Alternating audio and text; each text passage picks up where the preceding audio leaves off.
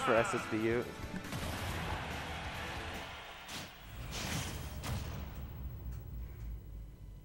Game 1.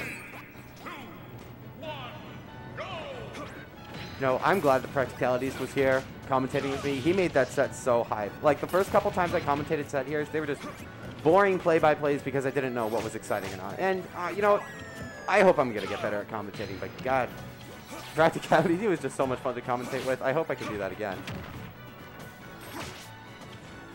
His spacing is really good.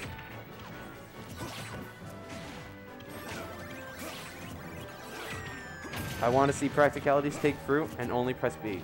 You know, I wouldn't be surprised. But he's been pressing A a lot. Uh-oh. That, yeah. No way. Way too early to be being somebody with fire hydrant.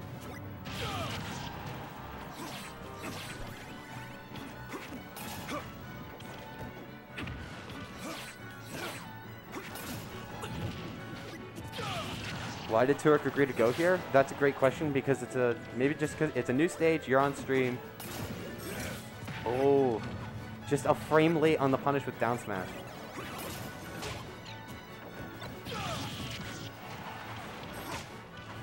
This is winners quarters. I just got sent to losers from winners quarters.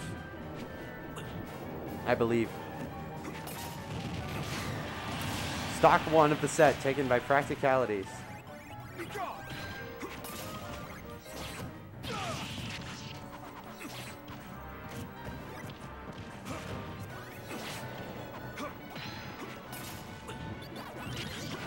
I am just gonna, now that we're on stream, I am gonna take a little second just to rant.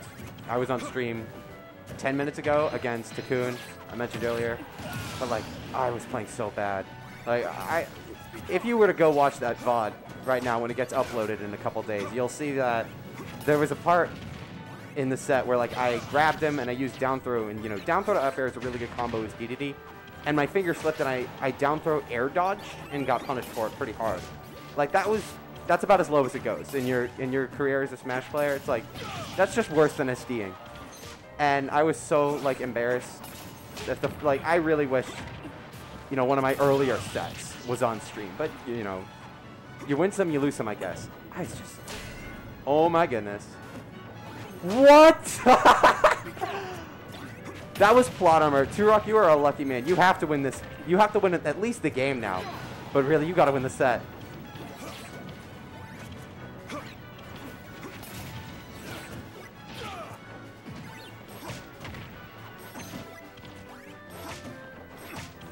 You know, I was not a fan of Sora being in Smash, but Kingdom Hearts music in Smash, we take those. I'll take it. Any fantastic soundtrack making its way into Smash Bros. And that's game 1. Practicalities taking that game with authority, both a shield break and a lot of hard reads.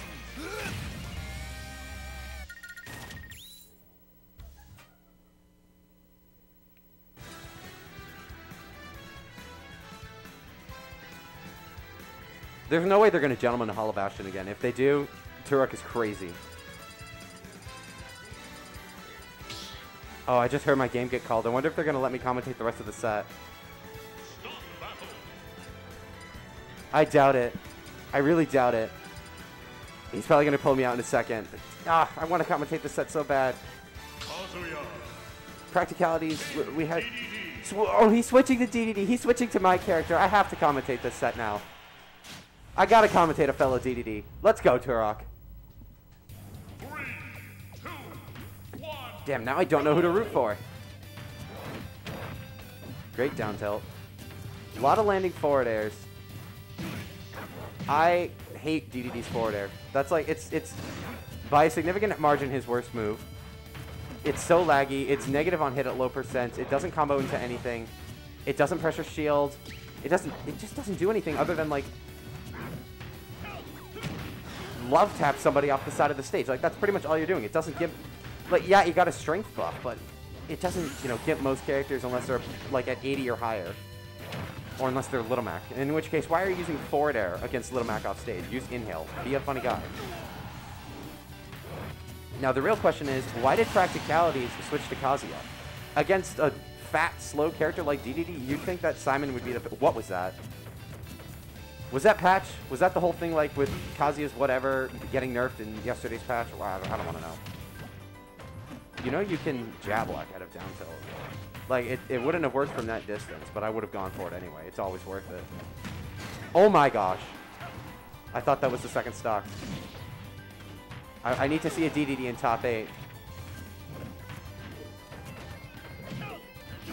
Is that death? No. Yeah, no.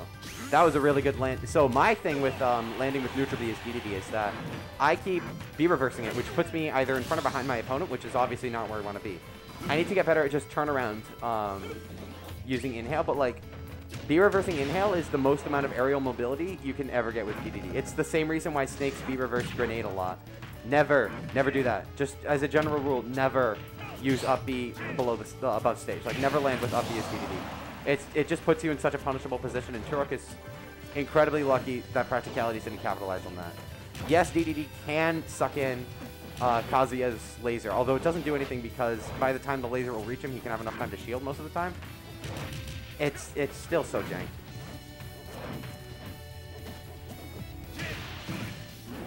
How much damage is he gonna get now? Down air? Nobody air dodged in.